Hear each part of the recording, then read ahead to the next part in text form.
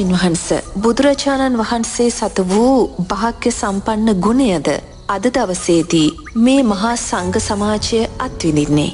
මෙහෙමයි නෝන, ඒක තමයි පිනේ විපාක කියන්නේ. තේන ආයුෂ වර්ණයේ සැපේ බලය. තේන පිනේ විපාකේ. දැන් අපි දානයක් දෙන්න යන මොහොතේ අපි ඒ දානේ අග්‍රෝමුදේ මුලින්ම ගෙබන්නේ කාටද? බුදුරජාණන් වහන්සේ. තේන්න අපි දෙවියන්ට මෙහෙම කළා අත් දෙක නවල වන්දනා කළත් අපි දොහොත් මුදුන් දීලා වන්දනා කරන්නේ කාටද? බුදුරජාණන් වහන්සේට. මොකක්ද මේ? දාන පාරමිතාවේ ශක්තිය. දස පාරමී ධර්මයන්ගේ ශක්තිය. තේන්න ඒ දස පාරමී ශක්තිය තුල ලබන්නා වූ ඒ පිනේ ඵලය තමයි බුදුරජාණන් වහන්සේ ලබන්නේ. දැන් බලන්නකො අද සමාජයේ දිහා බලන්නකො සමාජයේ කොච්චරනම් මිනිස්සු ප්‍රභූ ජීවිත මහේශාක්ක ජීවිත ගත කරන අය කොච්චරනම් අනුන්ගෙන් ප්‍රසාදයන් ලබනවද?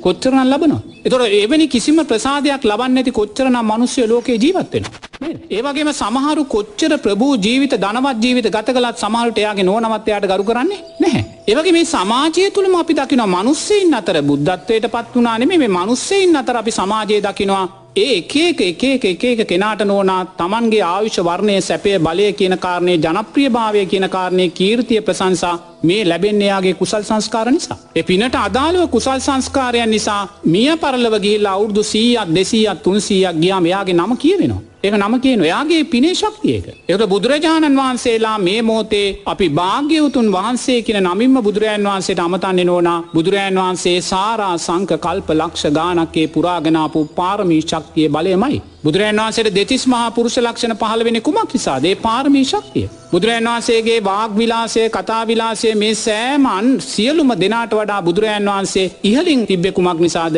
උන්වහන්සේගේ පිනේ ශක්තිය. ඒ නිසා ඔබ පින කෙරෙහි විශ්වාසය ඇති කරගත්තොත් පින තුල ශක්තිමත් වෙන්න ඔබටත් ආයුෂ වර්ණයේ සැපේ බලය කියන කාරණේ ජීවිතේ පුරාවටම ලැබෙනවා. දැන් ජීවිතේ වැරදි කරමින් ජීවත් වෙන කෙනෙක්ද පින් කරමින් ජීවත් වෙන කෙනෙක්ද මරණාට පස්සේ දීර්ඝ කාලයක් අපි කතා කරන්නේ. යහපත් ආකාරයෙන් ජීවත් වෙච්ච. ඒතොර යහපත් ආකාරයෙන් ජීවත් වෙච්ච කෙනාට ඇයි අපි කතා කරන්නේ? පිනේ ඵලය. ඒ නිසා ඕනෑම කෙනෙක්ගේ ජනප්‍රියභාවය කියලා කියන්නේ නෝනා සීලේ ආනිසංශයක්මයි.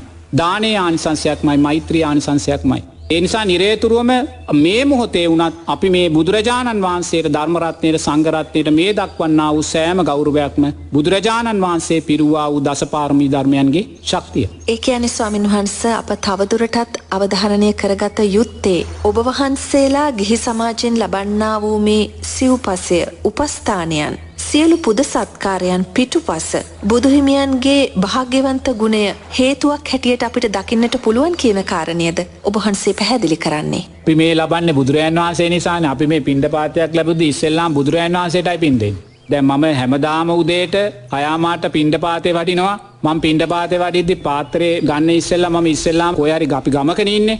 ගමේ එක්ක පන්සලක් තියෙනවා, පුදබිමක් තියෙනවා, පූජා ස්ථානයක් තියෙනවා. ඒ පැත්ත හැරිලා තුන් පාරක් නමස්කාරය කරලා බුදුරජාණන් වහන්සේට ලෝතුරා භාග්‍යවත් බුදුරජාණන් වහන්සේට මාගේ නමස්කාර වේවා කියලා මම මුලින්ම කියනවා. ඊළඟට මම කියනවා නපුරු මිනිසුන් නපුරු සතුන් මුණ නොගැසේවා කියලා. මොකද අපිට පින්ඩපාතේ ලැබෙන්නේ කවුරු නිසාද? බුදුරජාණන් වහන්සේ නිසා. අපි මේ ලබන කොයි දේත් අපිට ලැබෙන්නේ අපි මේ ලැබුවේ ධර්මයක් අපිට ලැබුණේ බුදුරජාණන් වහන්සේ නිසාමයි. ඒ නිසා අපේ ජීවිතේ කොයි දේටත් පෙර ආතුව අපි බුදුරජාණන් වහන්සේමයි සිහිපත් කරගන්නේ. එනිසා බුදුරජාණන් වහන්සේට සිහිපත් කරලා ඊළඟටම අපි මොකද්ද කරන්නේ? අපිට පින්ඩපාතය දෙන ජනතාවට අපි පින් අනුමෝදන් කරනවා. දැන් මම පින්ඩපාතේ ගිහිල්ලාවිල්ලා කුටියේ තියෙන වත් පිළිවෙත් කරලා ඇඟපත සෝදගෙන පින්ඩපාතේ ගන්න පැදුර දාලා වාඩි වුණාට පස්සේ මේ පාත්‍රයේ ඔඩොක්කුවේ තියාගෙන මම මුලින්ම ආහාර පරිසංකා යෝනිසෝ පින්ඩපාතං කියලා ප්‍රත්‍යක්ෂාව තමයි කියන්නේ. ඒ ප්‍රත්‍යක්ෂා ගාතාව කියලා ඊළඟට කියනවා මේ ආහාරය පූජා කළා වූද දැකබලා සතුටුනා වූද දන් නොදුන්නා වූද සියලු සත්වයෝ කයේ දුක් දුරු වී සිතේ දුක් දුරු වී නිදුක් වෙත්වා නිරෝගී වෙත්වා කියලා ඊළඟට උතුරු දිසාවේද දකුණේද නැගෙනහිරද බටහිරද අනු දිසා හතරේද උඩු දිසාවේද දස දිසාවෙම සත්වයෝ කයේ දුක් දුරු වී සිතේ දුක් දුරු වී නිදුක් වෙත්වා නිරෝගී වෙත්වා සුවපත් වෙත්වා කියලා දකිනවා.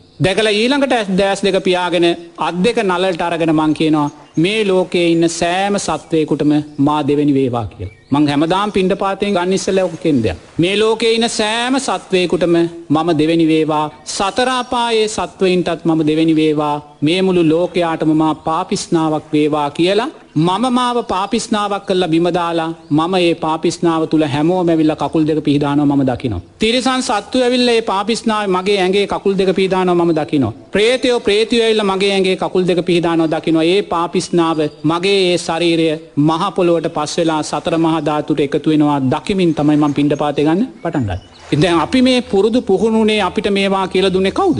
බුදුරජාණන් වහන්සේ. දැන් මේක ක්‍රිස්තියානි මහත්තයෙක් දන්නේ නැහැ, මුස්ලිම් මහත්තයෙක් දන්නේ නැහැ නේද?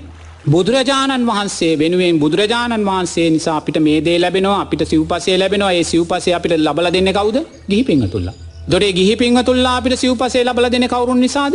බුදුරජාණන් වහන්සේ නිසා. එනිසා අපි මුලින්ම බුදුරජාණන් වහන්සේ වන්දනා කරනවා වගේම නිරේතුරුවම අවසානයේ අරාකාරයෙන් හිතලා අරාකාරයෙන් අවසානයේ විදර්ශනා නුවණ ඇති කරගෙන මුළු ලෝකයාටම පාපිස්නාවක් කරලා ඒ පාපිස්නාවත් අවසානයේ පිහිදාලා ඉවරනාට පස්සේ සතර මහා ධාතුට එකතු වෙන දැකලා මේ දාණය හැන්දක් හරි පූජා කළා වූ සෑම කෙනෙකුටම මේ ලෝකයේ පිට ලබලා දෙන්න පුළුවන් උතුම්ම විදර්ශනාමය කුසලය අපි ලබලා. ඉතින් ඒ උතුම්ම විදර්ශනාමය කුසලයේ ලබලා දෙන්න අපිට පාර පෙන්වුවේ කවුද? බුදුරජාණන් වහන්සේමයි. ඒ නිසා අපි හැම වෙලාවෙම බුදුරජාණන් වහන්සේ කියන කාරණේ තුලයි අපි මේ සෑම සම්පතක්ම සෑම දෙයක්ම සෑම සිව්පසයක්ම ලැබෙන්නේ කියන කාරණේ අපි දකින්න ඕන.